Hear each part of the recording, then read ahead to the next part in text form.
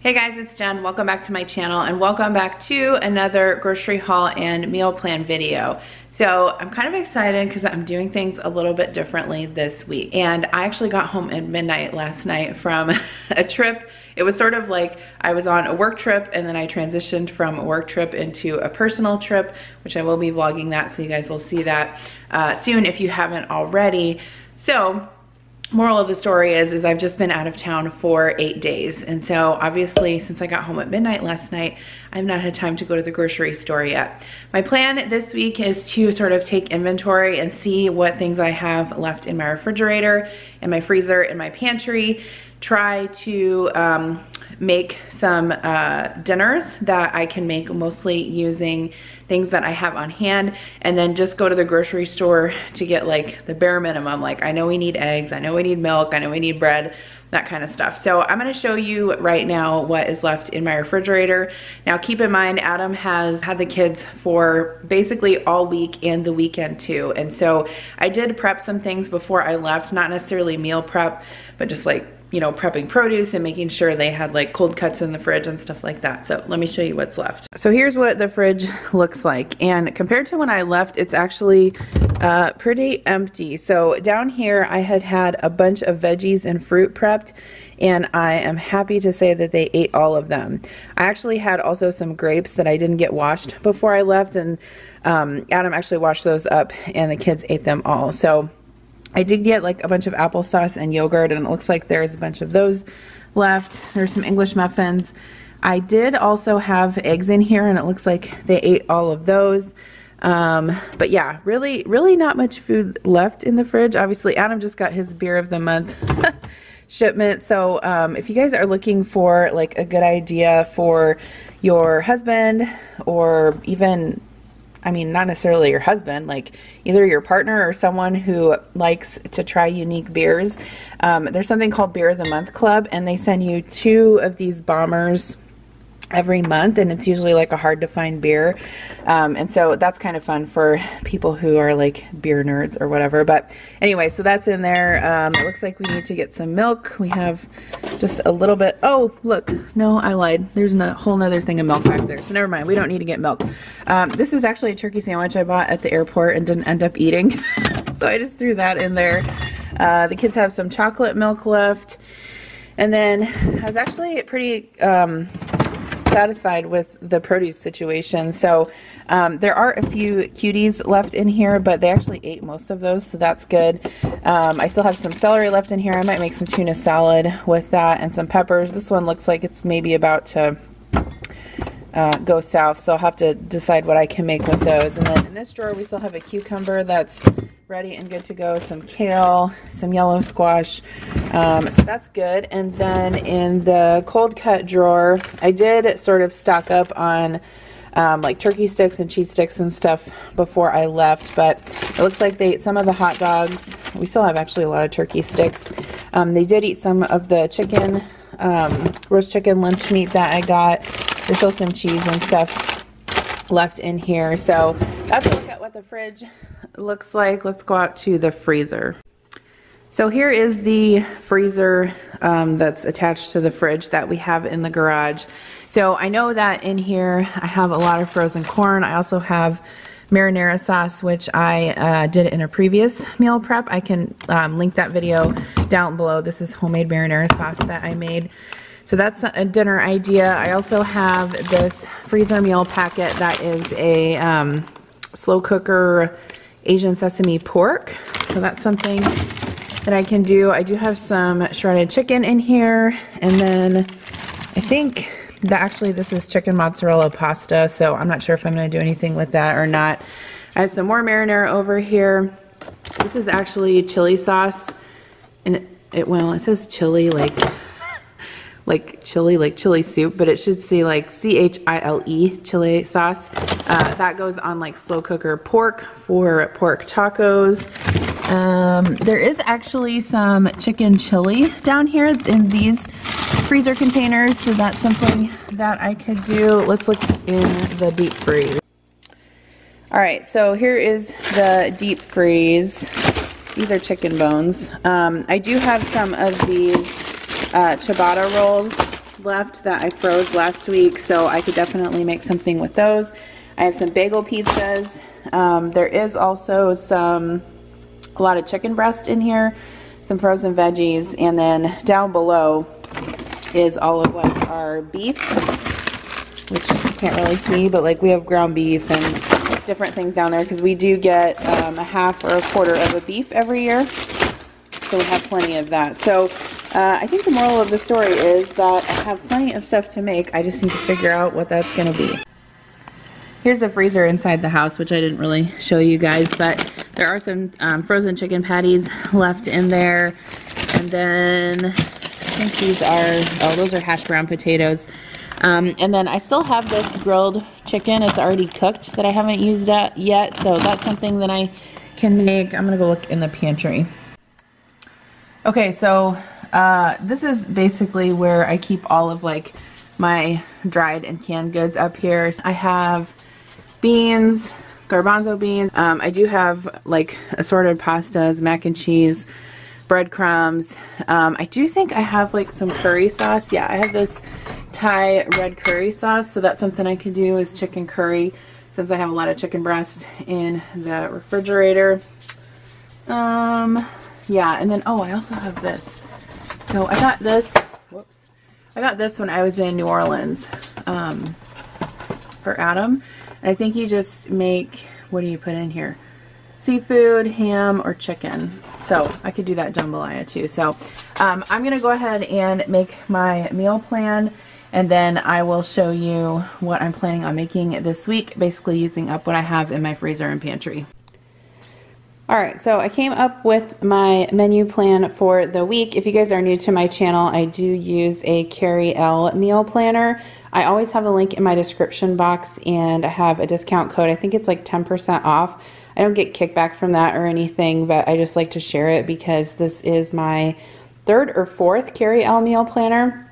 Sometimes the designs change availability, so just keep that in mind if you're going to order it. But I have the smaller size meal planner, which is actually the same size as my Erin Condren planner. They also have another meal planner that's like an 8.5 by 11 if you want the bigger size.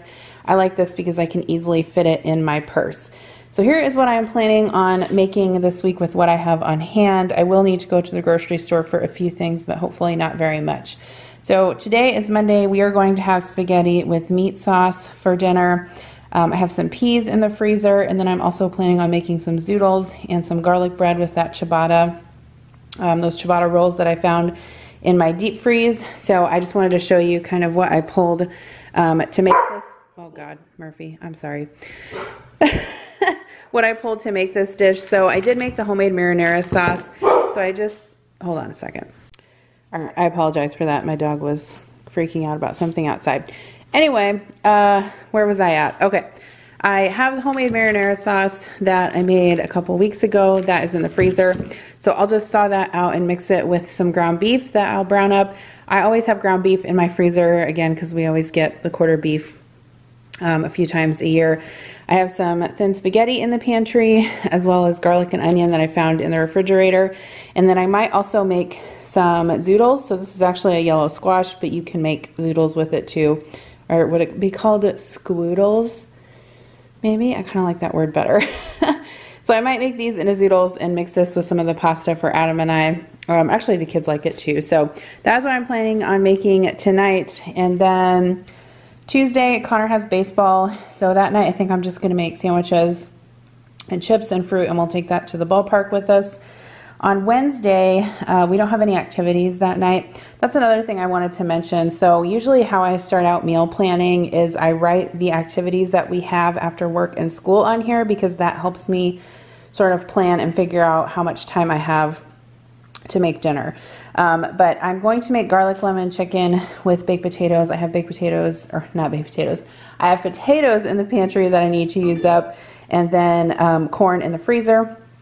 So these are the Stouffer's seasoning wraps. I found this in my pantry. If you guys haven't tried these, they're actually really good. They're like parchment paper, and you just put your chicken breast inside of it and cook it in a skillet. You don't even need any oil, and it cooks up really, really flavorfully. I love them. So I'm gonna make these with baked potatoes and corn. And then on Thursday, I think I'll just get some stuff at the grocery store to make chef salads.